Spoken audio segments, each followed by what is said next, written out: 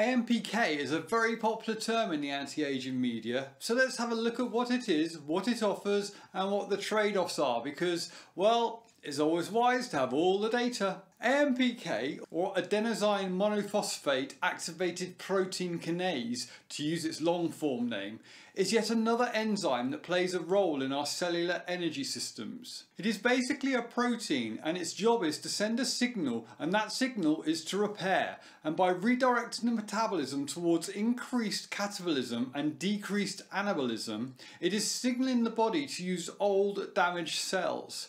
AMPK plays critical roles in regulating growth and in reprogramming metabolism, and it has recently been connected to cellular processes including autophagy and cell polarity. When activated, AMPK stimulates energy generating processes such as glucose uptake and fatty acid oxidation, and decreases energy consuming processes such as protein and lipid synthesis. In conditions where nutrients are scarce, AMPK acts as a metabolic checkpoint inhibiting cellular growth.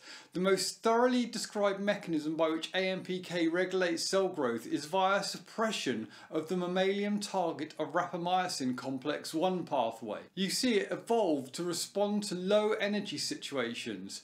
I did a video on good and bad stresses into which I went deep into this if you want to know more. In addition to regulating cell growth, mTOR also controls autophagy, a cellular process of self-engulfment in which the cell breaks down itself to ensure sufficient metabolites when nutrients run low. Activated AMPK acutely triggers the destruction of existing defective mitochondria and simultaneously triggers the biogenesis of new mitochondria, replacing existing defective versions with all new functional ones. There have also been links to our circadian clock regulation, and we know how critical sleep is. So, how can you naturally increase your AMPK levels day to day? Exercise is perhaps the most powerful physiological activator of AMPK, as it is activated by low energy status such as during exercise, and it regulates the metabolic process and energy homeostasis by switching off and on ATP consuming pathways.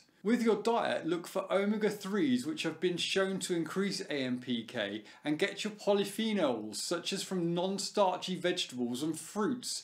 It is the polyphenols that give them their colour. AMPK is also activated by fasting, which is where rapamycin is thrown into the mix. AMPK is also able to be activated by drugs such as metformin, fenformin and salicylate. Metformin activates AMP indirectly by inhibiting mitochondrial function, whereas salicylate binds directly to AMPK. So here we have yet another easily hackable system within our bodies to keep ticking over at optimum, and it seems yet again that if you are eating a diet with lots of fresh produce, exercising a decent amount, getting good sleep and occasionally starving the system to keep it primed and running efficiently, then you're probably doing a pretty damn good job.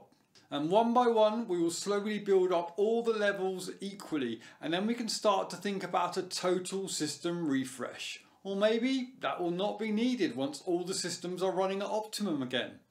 Maybe you will already be back in your prime. Anyway, it's all intricately linked and everything is essential.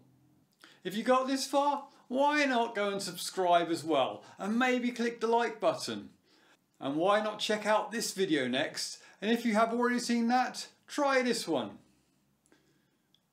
Thanks for dropping by.